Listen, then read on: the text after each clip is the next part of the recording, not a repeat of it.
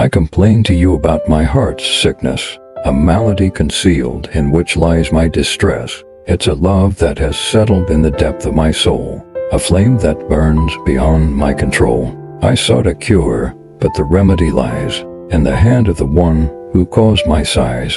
For only your gaze, like the morning light, can dispel the shadows of my endless night.